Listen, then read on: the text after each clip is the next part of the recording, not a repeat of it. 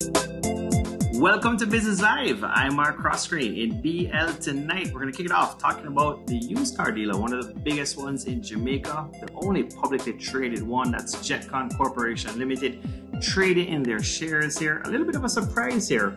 Nothing wrong with it. Probably a director taking some liquidity or some cash off the table, but the results, have not been phenomenal. They did have a bit of a quarter on the bounce back side here.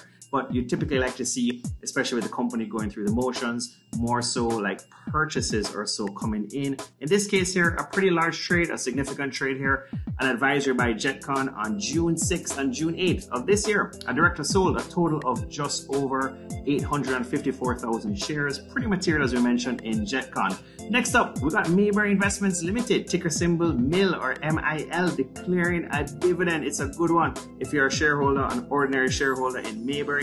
Approval was received from Mayberry's board of directors for the payment ordinary dividend of Jamaican 28 cents per share. It's payable a little ways away, September 29th. Now, Carreras Limited, there have been a couple of changes there in the management team, the executive team overall. Change in senior management here. What they're saying is the HR business partner, that's human resources, Miss Keisha Ann Brown has resigned from her position effective June 17th as HR business partner. Now moving along, Kingston Wharves Limited declaring a dividend. This is, the all-conquering shipping logistics company.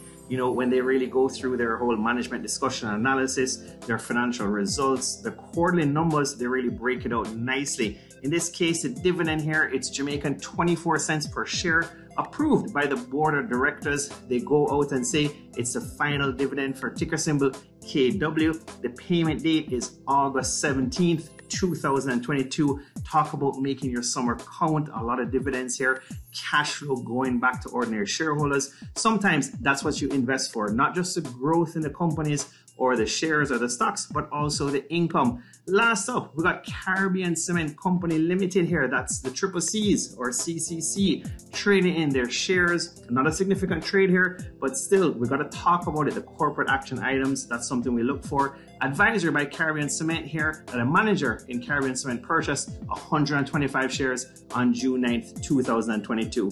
Have a fantastic evening and a great weekend. I'm Mark Croskery. This is Business Live.